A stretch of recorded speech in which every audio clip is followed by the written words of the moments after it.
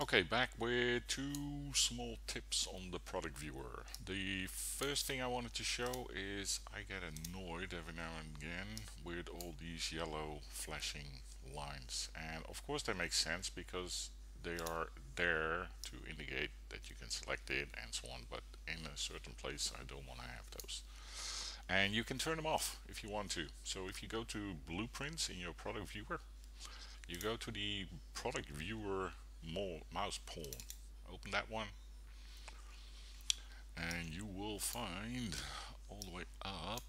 It's here, there. This is where this yellow thing happens, and it's the enable mouse over event, and it's set to true, so it means that it will work. So if I turn this one off, compile it to make it accept it, and I will do this again, start. No more yellow flashing, but you can see I can still move things around. So that was something I wanted to figure out, because every now and again I do let's say walkthroughs or fly around or whatever, and it keeps flashing and flashing and flashing, and I don't want that. So that was one. Now let me turn it on again.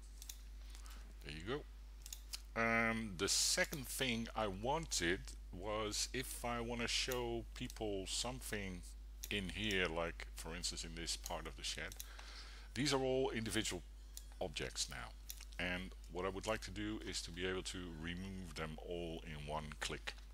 So they are named side planks. There's a small trick for that. So I select all my side planks, go to blueprints. Oops, hang on, too many side planks. There you go. Shift. I go to blueprint here, and I convert these components to a blueprint class. There you go. You need to be aware now, because my scaling is set to 0.5, something weird will happen.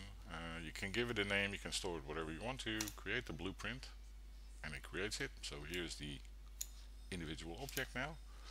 It has scaled it down, so it takes some kind of scaling, which it was. So I just need to rescale it, pump it up, and put it back again. Now once I've done that, it is one part, and the only thing I need to do is to add it to my product viewer template. Now play,